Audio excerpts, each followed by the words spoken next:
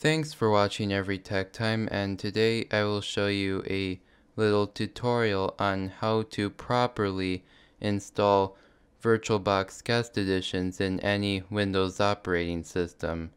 VirtualBox Guest Additions is what enhances a thing such as the display and everything else in a virtual machine in VirtualBox. And as you can see, I'm running a Windows 2000 virtual machine, and as you can see, it looks boring with this green color, and it's really not as good. But there is a way to fix that.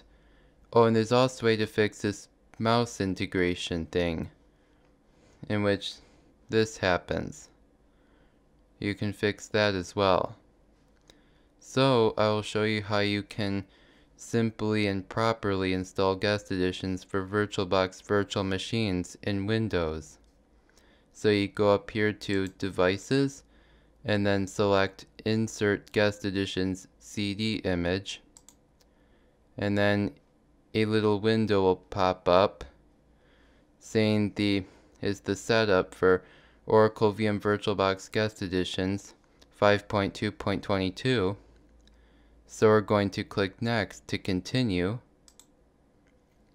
and then click Next to have this as our install location.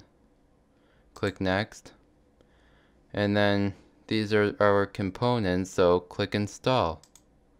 And now it's going to install it for us. And you might get this thing saying that the digital signature was not found.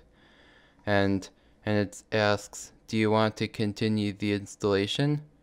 Just click yes on that. Again, just click yes.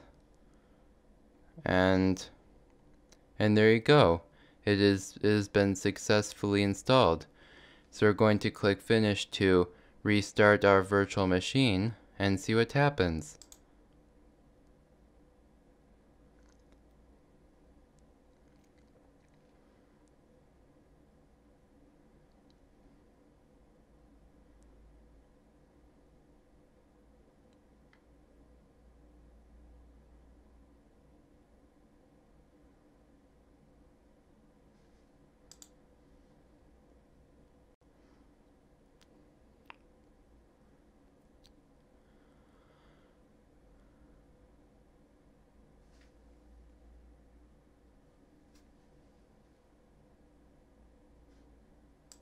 There you go.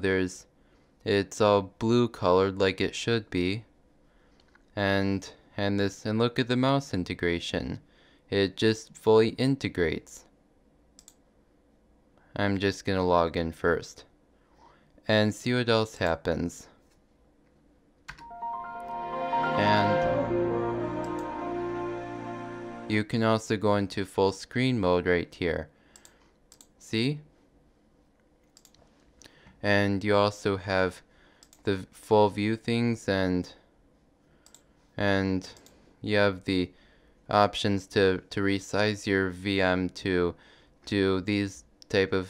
these resolutions.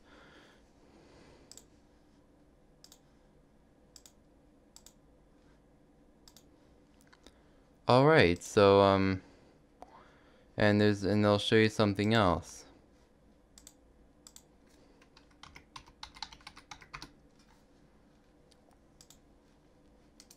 So as you can see, there's on top it said that the virtual machine was in 8-bit color mode instead of 32-bit color mode, but there's a way to fix that. So you go to Properties, and then go to Settings, and then select 32-bit True Color, and click Apply, and just click OK on that. And click yes. Hold on, I'm just gonna fix this.